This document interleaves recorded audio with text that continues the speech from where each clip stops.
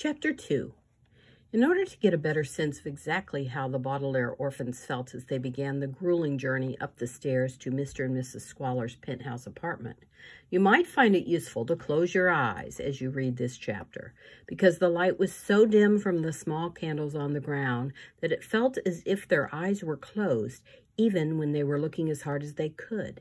At each curve in the staircase, there was a door that led to the apartment on each floor, and a pair of sliding elevator doors. From behind the sliding doors, the youngsters, of course, heard nothing, as the elevator had been shut down. But behind the doors to the apartments, the children could hear the noises of people who lived in the building.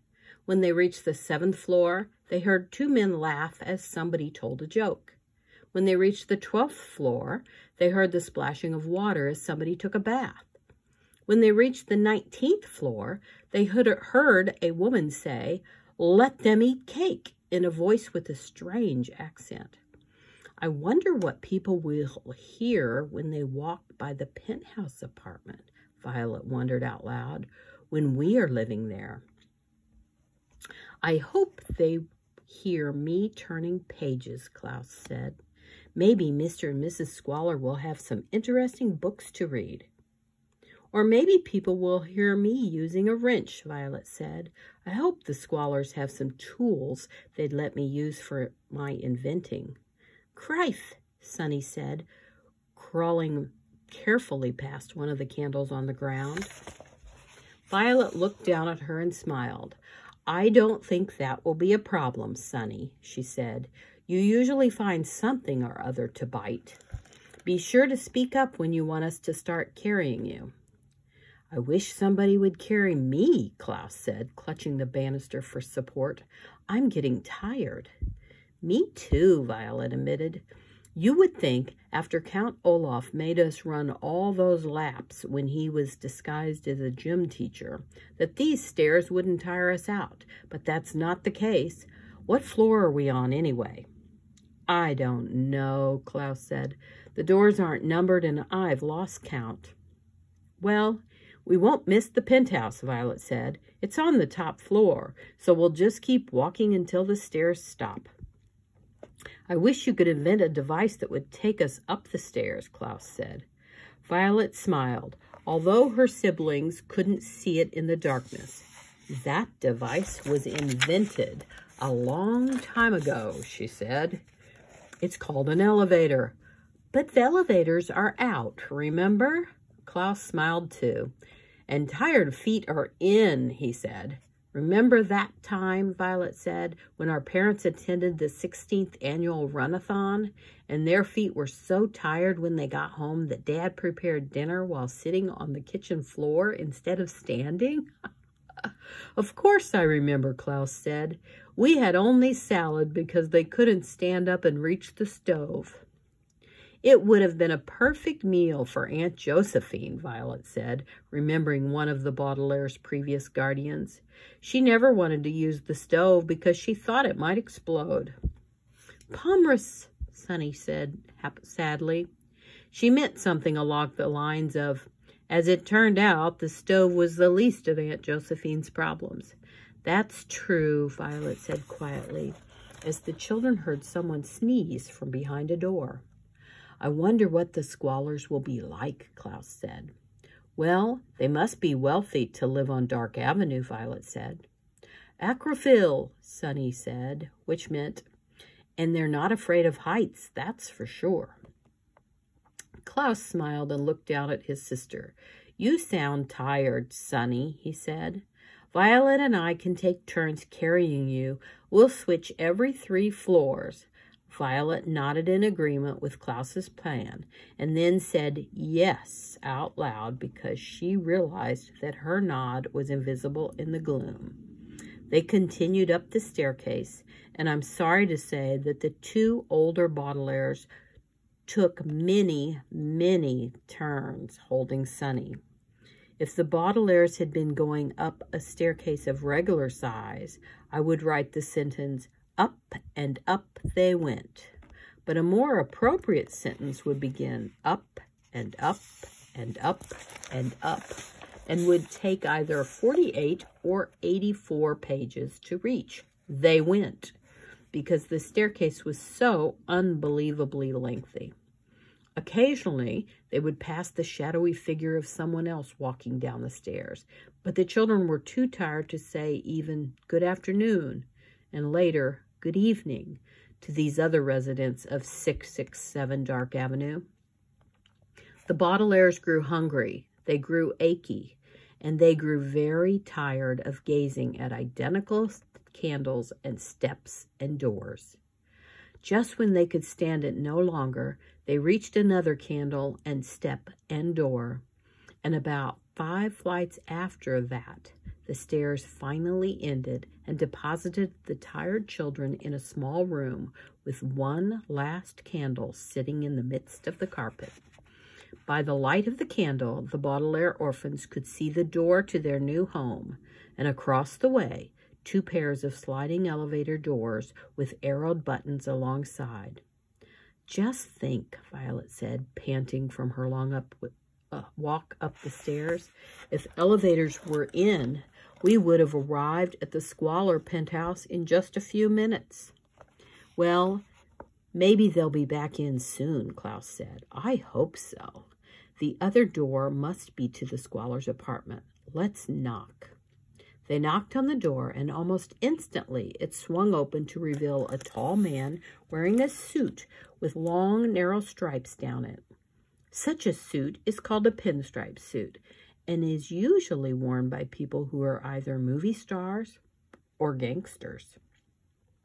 I thought I heard someone approaching the door, the man said, giving the children a smile that was so big they could see it even in the dim room. Please come in. My name is Jerome Squalor, and I'm so happy that you've come to stay with us. I'm very pleased to meet you, Mr. Squalor, Violet said, still panting as she and her siblings walked into an entryway almost as dim as the staircase. I'm Violet Baudelaire, and this is my brother Klaus and my sister Sunny. Goodness, you sound out of breath, Mr. Squalor said. Luckily, I can think of 2 things to do about that. One is that you can stop calling me Mr. Squalor and start calling me Jerome. I'll call you 3 by your first names too, and that way we'll all save breath. The second thing is that I'll make you a nice cold martini. Come right this way. A martini? Klaus asked. Isn't that an alcoholic beverage? Usually it is, Jerome agreed, but right now, alcoholic martinis are out. Aguas martinis are in. An aguas martini is simply cold water served in a fancy glass with an olive in it, so it's perfectly legal for children as well as for adults. I've never had an aguas martini, Violet said, but I'll try one. Ah, Jerome said, you're adventurous. I like that in a person. Your mother was adventurous, too. You know, she and I were very good friends a ways back. We hiked up Mount Fraught with some friends. Gosh, it must have been 20 years ago. Mount Fraught was known for having dangerous animals on it. But your mother wasn't afraid. But then, swooping out of the sky... Jerome! Who was that at the door? Called a voice from the next room, and in walked a tall, slender woman, also dressed in a pinstripe suit. She had long fingernails that were so strongly polished that they shone even in the dim light. The Baudelaire children, of course, Jerome replied. But they're not coming today, the woman cried. Of course they are, Jerome said. I've been looking forward to it for days and days. You know, he said, turning from the woman to the Baudelaires. I wanted to adopt you from the moment I heard about the fire, but unfortunately it was impossible. Orphans were out then, the woman explained. Now they're in. My wife is very attentive to what's in and what's out, Jerome said. I don't care about it much, but Esme feels differently. She was the one who insisted on having the elevator removed. Esme, I was just about to make them some aguas martinis. Would you like one? Oh, yes, Esme cried. Aguas martinis are in. She walked quickly over to the children and looked them over. I'm Esme Gigi Genevieve Squalor, the city's 6th most important financial advisor, she announced grandly. Even though I am unbelievably wealthy, you may call me Esme. I'll learn your names later. I'm very happy you're here because orphans are in, and when all my friends hear that I have 3 real live orphans, they'll be sick with jealousy, won't they, Jerome? I hope not, Jerome said, leading the children down a long, dim hallway to a huge, dim room that had various fancy couches, chairs, and tables. At the far end of the room was a series of windows, all with their shades drawn, so that no light could get in. I don't like to hear of anybody getting sick. Well, have a seat, children, and we'll tell you a little bit about your new home. The Baudelaires sat down in 3 huge chairs, grateful for the opportunity to rest their feet. Jerome crossed to one of the tables where a pitcher of water sat next to a bowl of olives and some fancy glasses, and quickly prepared the Aguas martinis. Here you go, he said, handing Esme and the children each a fancy glass. Let's see. In case you ever get lost, remember that your new address is 667 Dark Avenue in the penthouse apartment. Oh, don't tell them silly things like that, Esme said, waving her long-nailed hand in front of her face as if a moth were attacking it. Children, here are some things you should know. Dark is in, light is out. Stairs are in, elevators are out. Pinstripe suits are in. Those horrible clothes you are wearing are out. What Esme means, Jerome said quickly, is that we want you to feel as comfortable here as possible. Violet took a sip of her Aguas Martina. She was not surprised to find that it tasted like plain water with a slight hint of olive. She didn't like it much, but it did quench her thirst from the long climb up the stairs. That's very nice of you, she said. Mr. Poe told me about some of your previous guardians, Jerome said, shaking his head. I feel awful that you've had such terrible experiences and that we could have cared for you the entire time. It couldn't be helped, Esme said. When something is out, it's out, and orphans used to be out. I heard all about this Count Olaf person, too, Jerome said. I told the doorman not to let anyone in the building who looked even vaguely like that despicable man, so you should be safe. That's a relief, Klaus said. That dreadful man is supposed to be up on some mountain anyway, Esme said. Remember, Jerome? That unstylish banker said he was going away in a helicopter to go find those twins he kidnapped. Actually, Violet said, they're triplets. The Quagmires are good friends of ours. My word, Jerome said, you must be worried sick. Well, if they find them soon, Esme said, maybe we'll adopt them too. 5 orphans. I'll be the innest person in town. We certainly have room for them, Jerome said. This is the 71-bedroom apartment, children, so you will have your pick of rooms. Klaus, Poe mentioned something about your being interested in inventing things. Is that right? My sister's the inventor, Klaus replied. I'm more of a researcher myself. Well then, Jerome said, you can have the bedroom next to the library, and Violet can have the one with the large wooden bench, perfect for keeping tools. Sonny can be in the room between you two. How does that sound? That sounded absolutely splendid, of course, but the Baudelaire orphans did not get an opportunity to say so because a telephone rang just at that instant. I'll get it, Esme cried, and raced across the room to pick up the phone. Squalor Residence, she said into the receiver, and then waited as the person spoke on the other end. Yes, this is Mrs. Squalor. Yes, yes, yes. Oh, thank you. She hung up the phone and turned to the children. Guess what? She asked. I have some fantastic news on what we are talking about. The Quagmires have been found? Klaus asked hopefully. Who? Esme asked. Oh, them. No, they haven't been found. Don't be silly. Jerome, children, listen to me. Dark is out. Regular light is in.